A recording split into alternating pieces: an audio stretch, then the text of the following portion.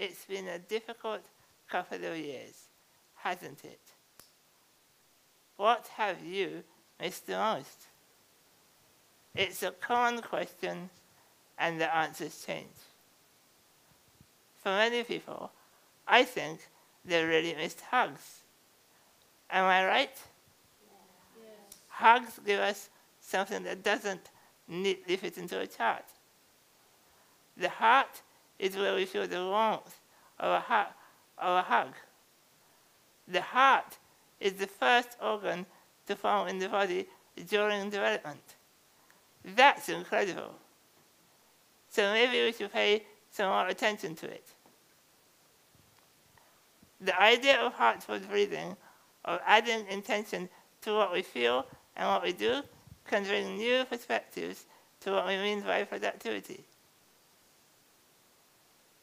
The hug isn't measured by the way we measure productivity. What does it even mean to be productive today when productivity erases your entire identity and existence? And who truly benefits from productivity? What if we put people over productivity? What if we went from philandering productivity to philanthropic productivity? What if we took a lesson from the humpback whale, who work, travel, and live in pods and protect other species, not just their own? What if we went from productivity to productivity, working in pods, sharing our unique talents and strengths for the benefit of the whole? Before industrialization, the concept of disability did not exist. It was coined for bodies that could not contribute to the industrial process. This talk is about reframing productivity. What does it mean to be worthy? Who decides who is worthy? And who benefits from things staying the same? Why is productivity a contest, especially in the global pandemic? What if we went from philandering productivity to philanthropic productivity? Philandering productivity meaning, number one, not seeing people as inherently valuable, only as a utility. Number two, using people in a transactional approach. Number three, not being mindful of people's needs, as personified, for example, by Donald Trump. So what if we went from philandering productivity to philanthropic productivity, meaning, number one, seeing ourselves as inherently valuable. Number two, an inclusive, equitable, and intersectional approach. Number three, a more loving approach, being mindful of other people's needs, as could be personified by you, by all of us. When we take the philanthropic productivity approach, we create a diverse palette that makes life richer and brings a wealth of different skills and experiences. You know, at the start we said we missed hugs? Well, for people who have been missing hugs for a year, I've been missing them for 35 years.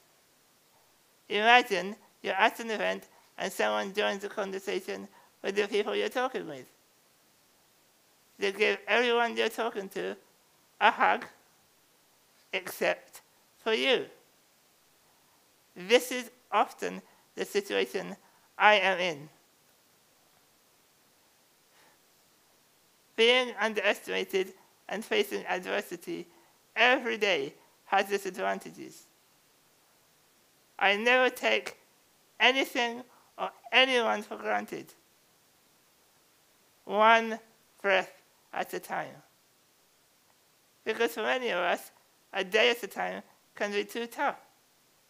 Because radical healing demands radical dreaming. And then there's something I often felt disadvantaged by. I'm not on the inside. What does it mean to be in?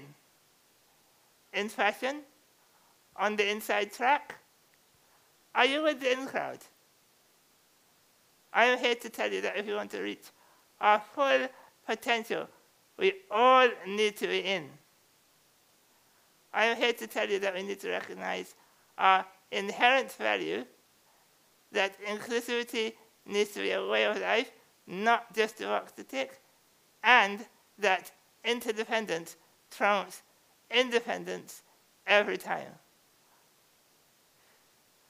Follow these 3 rules and you really can all be in for a world that has philanthropic productivity at its heart.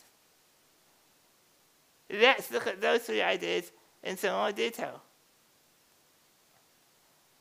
You may not think that we need to even discuss the inherent value of life, everyone's life, today in 2021. And yet we do. When a former Supreme Court judge says that not all life is equal, what does that say about the journey ahead of us? We remain stuck at base camp. Doctors told my parents that I would not live past 5 years old. I've outlived and outdefied doctors, teachers, extended family, and society's expectations of me.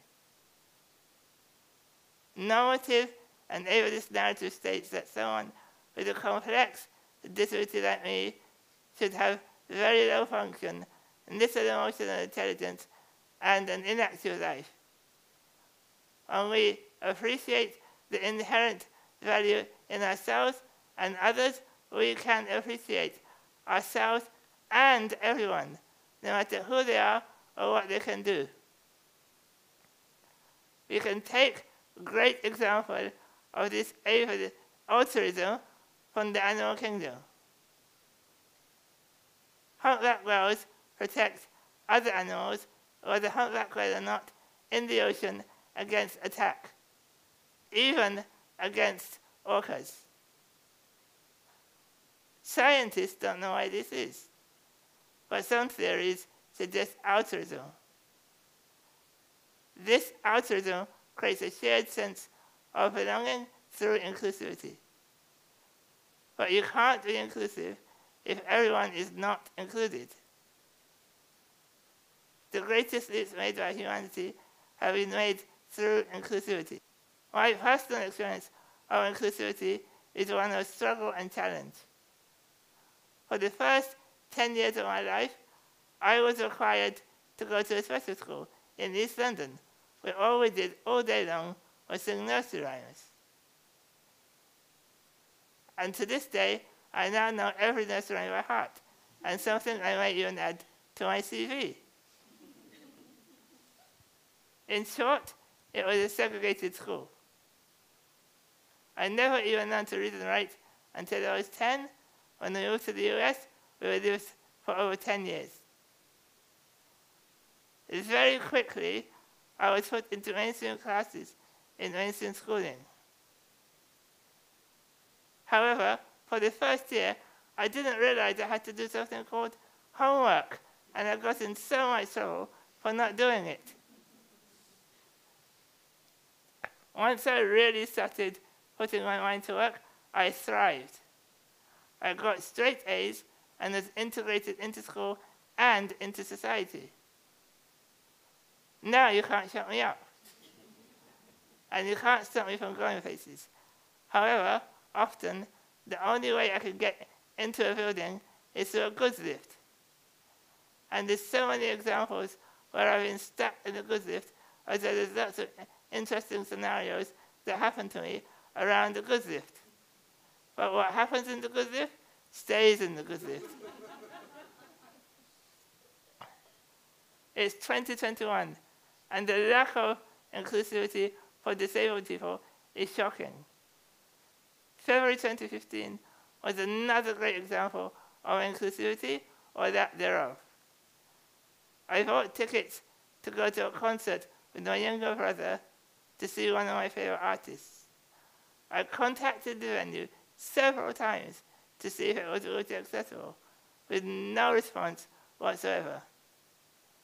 Once I arrived, it became very apparent that the concert was upstairs and there was no wheelchair access. I then saw the artist by the bar. I went up to her to let her know that I might need to go home. She was quite upset and insisted we have to get me upstairs. She then asked her entire band, plus my brother, to lift my 550-pound wheelchair up the stairs. There was no luck. It was too heavy and too difficult for 5 people to do so.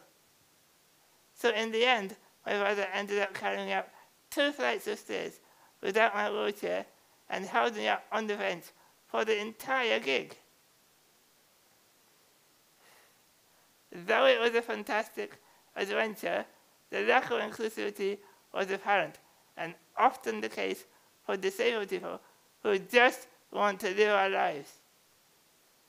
Thanks to the goodwill of the band and my brother, the situation was salvaged. Though in an inclusive and interdependent world, they never would have needed to do so. Finally, interdependence. The pandemic has proved what disabled people have been saying for some time. The advantages of philanthropic productivity have never been clearer than now. Working from home? No problem. Flexible working? Entirely doable. Self-care? Self-evident. Will we embrace that, or will we go back to how it was before? After graduating, it took me 3 years to get my first job. Ableism and inaccessibility closed off work experiences and internships. Even the recruiting process was not accessible. This felt devastating. I worked just as hard and proactively wanted to get a job. For me and many disabled people, the outdated model of work was already broken long before COVID-19 proved it.